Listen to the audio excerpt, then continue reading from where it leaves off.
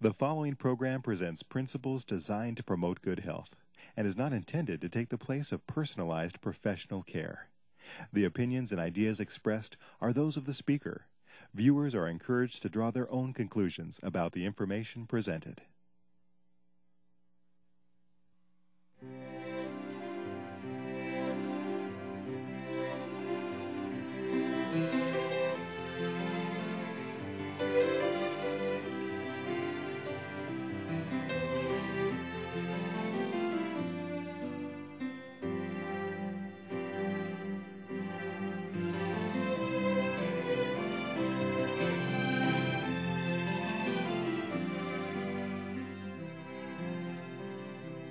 Hello and welcome to Health for a Lifetime. I'm your host, Don McIntosh, and today we're going to be talking about an important and troubling subject, eating disorders. And joining us in the studio today to talk about this is Jennifer Swerger. She has a web page, jenniferjill.org, and she's done a very important book, Dying to be Beautiful. And I highly recommend the book, and we're glad that you're with us today. It's good to be here. The reason I like the book is the research, the team you pulled together, and then the fact that you're writing it from, the perspective of a survivor, someone who's been through it. Many times you've got people that write books about this that never had the problem, and they just don't have that, that warmth that comes from the different stories. You said there's like 10 different testimonies in the book, and then the information. Talking about eating disorders, we're talking about anorexia and bulimia.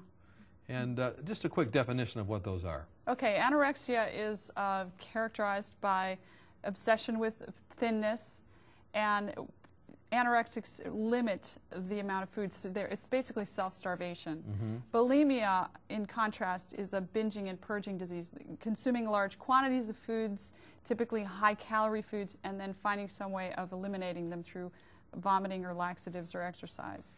In your book, you talk about how we got here as a culture. Yeah. We talked about the social factors, the biological factors, the psychological factors, all these different things. We talked about how the culture has changed from being fat is in, or fat's where it's at, to thin is in, and how models get thinner, but people are in reality are getting fatter, and that disparity.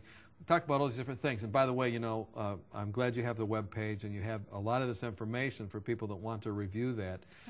But in this program, you really want to talk about how to help someone that has an eating disorder. Yeah, I'm assuming that some of the people listening have a loved one or a friend that they suspect might have either anorexia or bulimia, and they want to help that individual, so I want to go over some techniques and some things. So what are some of those techniques? Well, I want to start out by saying that helping, let's just sort of give an overview here with this next graphic. We want to encompass 3 steps in our helping attempts. One is disclosure, then decision, and then connection. What I mean by disclosure is you want to get the person to admit that they're having this problem or that they're struggling with this problem. Sometimes that's real hard. That's very difficult, and in a couple minutes I'm going to talk about how to make that approach. And then, so you want them to disclose. You want them to say, yes, you're right. Your suspicions are confirmed. I am struggling, and that's the entering point. And then you want to bring them to a decision to do something about it, because just disclosing isn't enough. You want them to come to the place where they're like, okay, you're right. I need to get help because this is a dangerous situation. And then finally, you want to connect them with the people that are going to be able to help them. And that involves you doing some legwork, you doing some reading up on these disorders. A good place to start is the book, but there's very, very many resources out there. There's a couple of websites that you can look at. There's one called somethingfishy.org. I don't know why it's called that, but it has a lot about eating disorders. You can just do a Google search. And you need to start reading up and start understanding some of these things, and then look in your local area and try to find resources that you can connect that person to so that you have those options right there. You want them to engage their own will in seeking help, because they're not really going to be helped unless they're involved in the process. However, you want to make it as easy for them as possible. So disclosure. Disclosure, decision, connection. Decision, connection, I like that. Okay, so the first part is often the hardest. That's the disclosure, getting them to admit that they really do have a problem. And so I want to talk about that for a moment here. Let's look at the next graphic. Your initial approach is going to weigh heavily in terms of your success or failure at this. you've got to be very careful with what you say to a person with an eating disorder, because remember, they're obsessed with the way that they look. They're obsessed with food. This is on their mind constantly. This is kind of their world. So if you say, you look so thin, that's bad because they think they're a failure. That's right. They're translating it, you're a failure. If you say, it looks as though you're gaining weight, they translate it, you're fat. If you say, boy, you sure ate a lot, they translate it, it's time to purge, you pig. You know, so they have a cognitive distortion going on, and they're going to read into what you're saying. You're going to try to encourage them. They're going to read it wrong. So you have to be very careful how you approach them. Oh, wow, that's interesting. So they really have some distortions, and you could just feed into it. You have to have a lot of tact, and you have to pray. I think it's time for prayer when you're facing a life or death issue like that. Okay, so then what's the next step? Okay, so then you want to connect them with some helping resources in their community or wherever. There are some online resources, but I always think it's better to first try to find someone that they can get help from face to face. So I want to look at some of the options for therapy. Let's look at that. Behavioral therapy you're going to talk about? Okay, let's look at this graphic. Behavioral therapy is one of the therapies that's out there for treating eating disorders, and that involves a technique called desensitization. I want to develop this for a moment here. Desensitization is simply pairing deep relaxation with imagining or envisioning whatever it is you're afraid of. And so often with, for instance, anorexia, there's a food phobia. You're afraid of food, you're afraid to eat. So pairing deep relaxation with visioning food can often take the edge off of that fear. Now, some people might have an issue with that. They might think it's too new age. I believe that prayer accomplishes the same thing.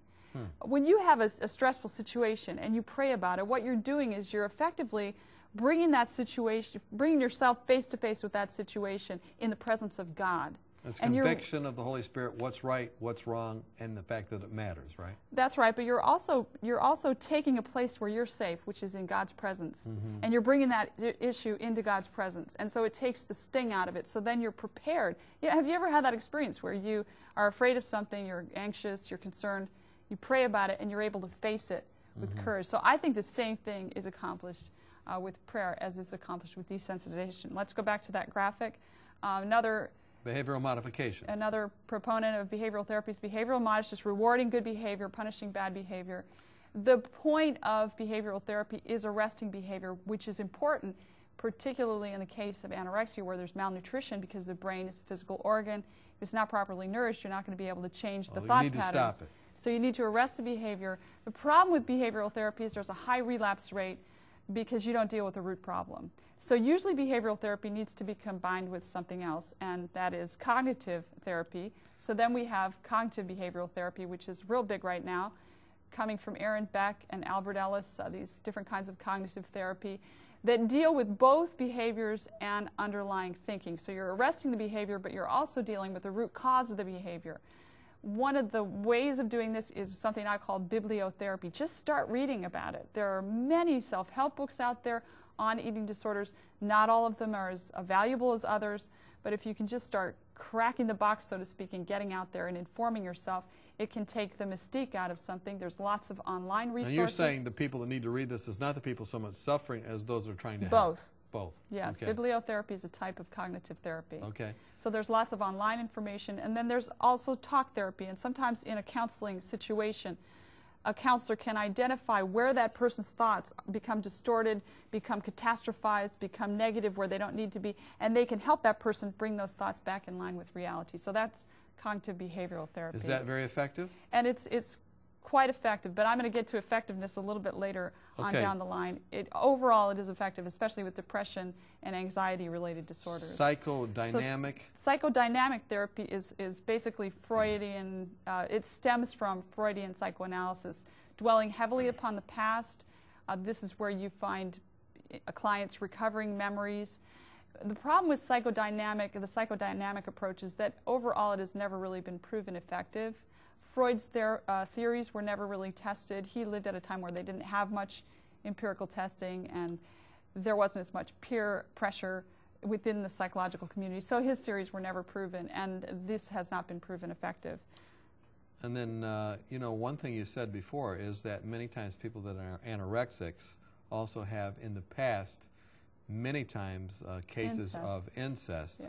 So wouldn't you want to go back and discover that? Yes.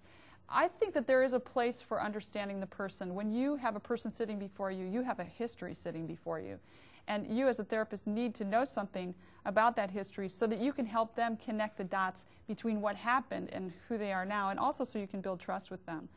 But there's a difference between understanding the past and its impact on the present and dwelling heavily and ruminating on the past. It reaches a point with the heavily dwelling on the past where it becomes, I think, self-destructive. So we've talked about behavioral, cognitive, psychoanalysis, or psychoanalytical, dynamic, and then family therapy. Family therapy. Okay, I want to look at the next graphic here. It used to be that they would do what's called a parentectomy for someone with an eating disorder. They felt they needed to be taken out of their family system because often it was dynamics within the family system that was predisposing a person to the eating disorder and, in fact, fueling that eating disorder. So they take them out and they move the parents out of the picture. But they don't do it anymore. They recognize that because the person would go back into the family system and they'd relapse. So now they deal with the entire family system. And sometimes the family system can support a disorder, but it can work in the positive as well. The family system can be taught to support recovery from the disorder. Good. So yeah, you work family with the family. Systems theory. Often, you know, when you're doing individual counseling, then you'll eventually bring the family in. Support groups, are they good? Support groups are valuable for bringing people out of isolation. One of the great the motivators in any given addiction can be the sense of isolation. You feel like you're the only person with this problem. And sometimes coming out of isolation can be a positive move. Those include reading groups, talking or rap groups, not as in rap music, but talking, online chat. The caution with support groups is sometimes people relive their falls, so to speak, or their temptations. This is true of Alcoholics Anonymous. They will not allow a person in an AA group, a good group, will not allow them to recount in detail their drunken binges. They can say, I messed up, but they can't go into detail because they experience what's called a dry drunk. They experience again a second time. So this same thing can happen with any addiction. So you need to be cautious that it doesn't become just a way of ruminating in your problem, that you're actually working towards solving it. Is there medication? And medications have been proven, have been helpful, I should say, especially in bulimia because of its genetic connection to major affective disorder. So that which works on depression can also work sometimes on bulimia, less often on anorexia. So that some of those serotonin reuptake inhibitors and all those different Paxil, all those different kind of things. Sometimes in the short term or whatever the doctor says can be addressing the underlying issue. You know, I want to say something at this point, and that is I struggle with depression. And I have found that taking a walk, I did some reading, Neil Nedley and some other things, and I read about sunlight, and I decided to start walking in the morning, and it's made a big difference because I think it increases serotonin in the system. So these clinical treatments that you've mentioned, I mean, we've clicked through a lot of them. Have they, no one of them maybe is that helpful, but are they helpful taken all together? You know, not really. Let's look at the next graphic here. The clinical treatments do not have a high success rate, unfortunately. And that's been documented by the scientific literature. According to the reading I've done in the scientific literature, there's not, the magic bullet hasn't been discovered yet. Now, you're a survivor. You got through it. Hopefully when we come back, we'll learn more about what is effective, and we'll look at that. We've been talking with Jennifer Swerzer. She's written a book, Dying to be Beautiful. Excellent book. You can find more information about it on her website at jenniferjill.org. And when we come back, we'll look at how she got through it. Maybe you'll find things, I know you'll find things that can help you. Join us when we come back. Have you found yourself wishing that you could shed a few pounds? Have you been on a diet for most of your life, but not found anything that will really keep the weight off? If you've answered yes to any of these questions, then we have a solution for you that works. Dr. Hans Diehl and Dr. Eileen Ludington have written a marvelous booklet called Reversing Obesity Naturally, and we'd like to send it to you free of charge. Here's a medically sound approach successfully used by thousands who were able to eat more and lose weight permanently without feeling guilty or hungry through lifestyle medicine. Dr. Diehl and Dr. Ludington have been featured on 3ABN, and in this booklet, they present a sensible approach to eating, nutrition, and lifestyle changes that can help you prevent heart disease, diabetes, and even cancer. Call or write today for your free copy of Reversing Obesity Naturally, and you could be on your way to a healthier, happier you. It's absolutely free of charge, so call or write today. Welcome back. We've been talking with Jennifer Swerzer. She's written a book, Dying to be Beautiful, and it deals with anorexia and bulimia, a very important and troubling subject for that percentage of people that really get caught within its grip. In this section, we're going to be talking with you about what happened to you, how you kind of overcame this. And, there's hope, there's help, there's happiness at the end of the tunnel, right? That's right. I was saying before that the clinical treatments don't have a high success rate, but I want to clarify that you should try everything available. You should bring everything to the table, because this is a life or death issue for some people. And so I'm not saying that it never helps, because often, the thing that has a high success rate is the grace of God. Every person that I talked to, interviewed for my book, was in some way, shape, or form helped by the grace of God through their problem, and had some kind of spiritual testimony to give. So sometimes God uses, however, various channels, and sometimes He uses a therapist, or He might use a doctor, or He might use a support group. So we need to leave those channels open, because His grace can move through them as well. Right, and grace, of course, the grace of God teaches us that denying this or doing this or doing that. Right. Grace has many different things. The grace of God can change distorted ideas. That's It's cognitively behavioral. Your thinking can change as a result of grace. So a lot of these things can have elements of grace in them. But tell us about your story. What happened? How did the grace of God take you from being, what you were to what you are? Pretty sick to being well. It was actually the love of an individual, and God's love working through that individual. I mentioned before that my husband had dealt with a certain type of anorexia himself. It was what you would call spiritual anorexia. As I mentioned before, there are two types. One is diet and fashion related. The other is related to religious exercises, a person trying to become more holy versus becoming more fashionable. And he was involved in some alternate religion, and he ended up starving himself down to a very low weight, but survived the experience. Was this a tenet of the religion, to starve yourself down? What it was macrobiotic diet, and they had very strict ideas of what kinds of things you could and couldn't eat, and portion control, but everybody else was binging, and he wasn't, because he was very conscientious. So he ended up following the diet and almost dying from it. So because he had recovered, he was living in a community, and he saw the leader of the community levitate off the ground. He said, "I'm getting out of here." So that was it for him, and he ended up renting an apartment, collapsed on the floor. A girl that had met him came, and she nursed him with chicken broth. He came back to health, or to life anyway, and he was able to start eating again. So he had survived that experience, and then he met me, and he could see me struggling with some of the same things. And it was through his love for me, his unconditional love for me, that I was able to see God's unconditional love and feel secure enough to overcome this problem. The way it all panned out was he and I were actually in a relationship. And he would warn me that I was heading down a very unhealthy path. He would say, "I've been through that, and you need to eat more." And I would brush it off, and as I did with just about everyone. And I was hovering around 95 pounds all the time. And that isn't like a severe anorexic. Really severe anorexics will continue to lose weight and finally die of starvation. But I wanted to stay there. And you were how tall? Not 5'6". 5'6". I mean, it's okay to be 95 pounds, but if you're 5'6", that's kind of thin. That's too thin. It's like 20 pounds off me now. So it was too thin. But I didn't think I needed any body fat or anything, and I felt I could be that weight, and I actually liked it. And that's the weird thing about anorexia, is it's called an ego syntonic disease, meaning it's in sync with your ego. You like it. Yeah, Whereas you feel better even though no one is fighting your game. You're kind of...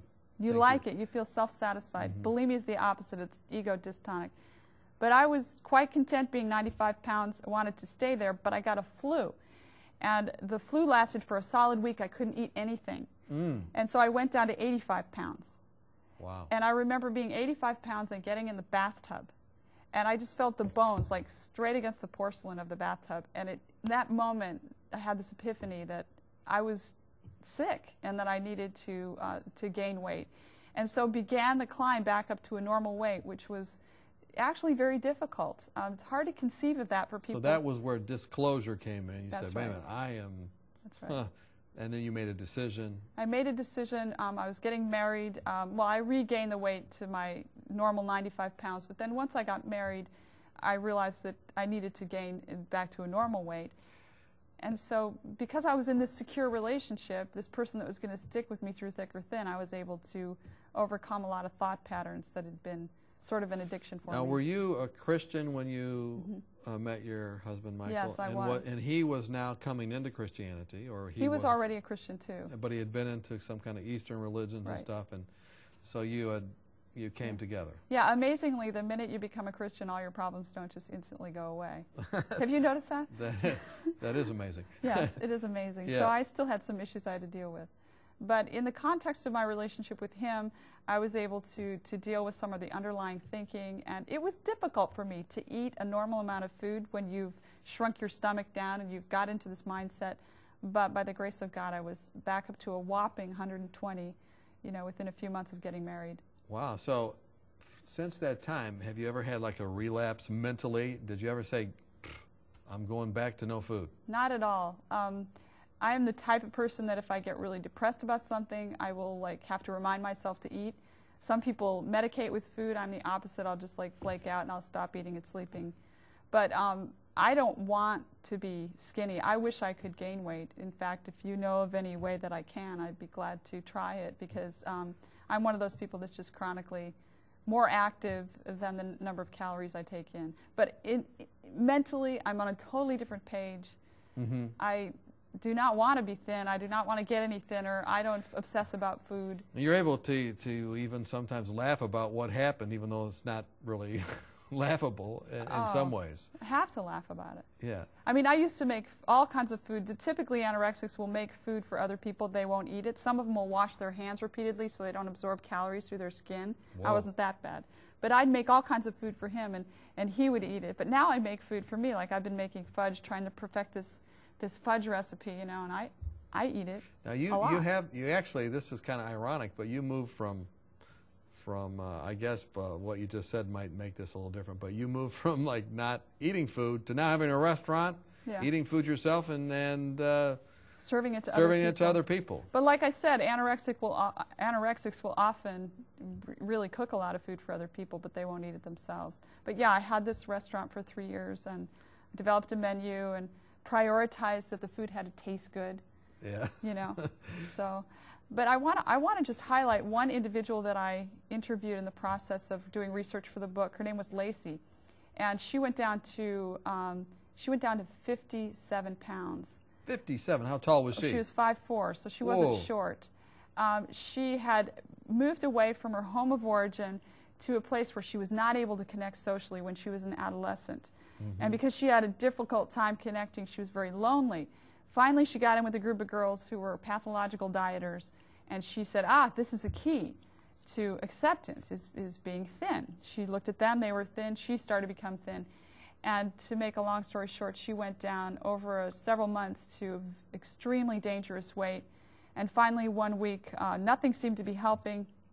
She went in for her weekly weighing, and it was found that she weighed 57 pounds. Just the family was traumatized. The mother and daughter were just crying in each other's arms. They wanted to send her to another facility where she could live in, but the mother didn't feel the girl would survive the trip, the plane flight. So they made this desperate decision, and this is so interesting to me. They decided that they would go back to where she was healthy. So they went back to her hometown that she had moved from when all this began. And en route to the town, a medical miracle took place. And they pulled over to the side of the road, and she ordered a sandwich and ate a full meal for the first time in years. Wow, was that dangerous to eat a big meal once you have it for a while? Yeah. I mean, you can overeat, and you've got to gradually. But the change in her mind, just because of the location of going back to a place where she was healthy. And then once she got there, she met her family and her friends at a restaurant, ate again, and that began her road to recovery. And to me, the thing that is made obvious in that story is the fact that love heals people. It's what happened to me. Somebody loved me, and in the context of that security, I was able to overcome. I was able to value myself enough to feed myself, basically. And the same thing was true of her. She was suddenly had a reason to live. Well, this book, again, weaves all these stories together, Dying to be That's Beautiful, and now you're living because you are beautiful. Well, I And wouldn't go because that you far. are, well, what I mean is that you see yourself as beautiful in God's eyes because you see yourself as He sees you, and that is a person of value. That's right. It's not based so much on anything in me, Don, as it's based on the value that He placed on me. And I think that's a crucial point, because as soon as people turn to themselves to say, I'm good, I'm beautiful, high self-esteem because I have all these qualities, you know, those things are very fragile, and often they're based on being better than someone else. And so it's a very fragile situation. But if you base your self-worth on the price that Jesus paid for you on the cross, and also on the difference that you can make in the world, serving others and blessing others, that is a solid foundation. What would you say to the person watching right now, maybe a family member or actually someone struggling with anorexia or bulimia? What would you say? What are the steps you would take right now as you're watching this program, you know, and within the spiritual context as well? Well, I would first of all get on your knees and pray. This person has a disorder, or possibly has a disorder that could lead to, you know, Death. permanent problems or ultimately death. Serious situation. Not only that, but they're totally engrossed in something that's taking their eyes off of what's really important, and that is their soul's salvation and their mission in life. And so they're consumed with something that's taking them off the path.